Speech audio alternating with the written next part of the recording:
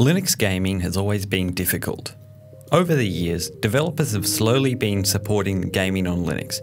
However, only 42% of the top 1,000 and 5% of all games on Steam are supported. Could Valve's new Proton compatibility package change this and make Linux gaming finally practical?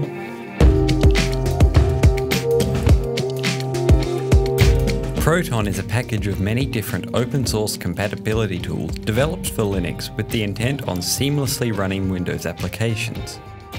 The most important tool in the package is the Wine compatibility layer. Wine has been in development for over 20 years, tracing its roots back to 1993.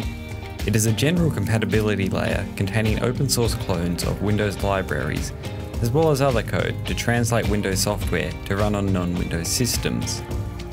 Although it has been developed for so long, it is far from perfect, with most software requiring some tinkering by the user to work, and many programs simply refusing to work at all. So by itself, Wine is not going to run all of your Windows games. This is why Valve has included many other compatibility tools such as DXVK and VKD3D.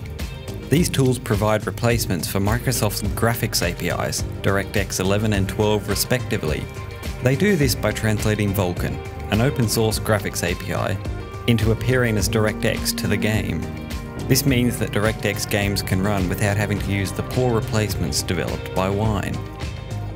Valve has also made their own improvements, including fixing many issues with full-screen gaming, increasing multi-core efficiency, as well as providing their own support in the continued development of Wine, DXVK and VKD3D. Valve has created Steam Play, making it easy to use Proton by having it built into Steam for Linux. This means that all anyone has to do is download their games in the client and Steam will take care of the rest, including installing Steam Workshop mods.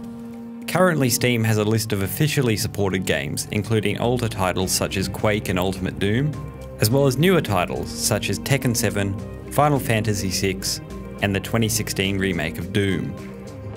However, you can change a setting which will allow you to install any Steam game. So does this mean that Linux gaming is finally practical? Well no, not just yet at least.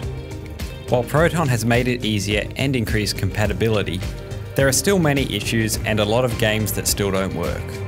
Also, Valve says it may be impossible to support games that use complex DRM and anti-cheat software. However, it is a big step in the right direction and may even encourage more developers to support Linux natively. This video was brought to you by Skillshare. Skillshare gives you unlimited access to over 18,000 classes on everything from design to photography to marketing to technology. I use Skillshare personally to learn animation and I love their courses. As you're a Matica viewer, you can get a free month of Skillshare by using the link in the description. After that, it's only $10 a month. So give it a try and learn a new skill.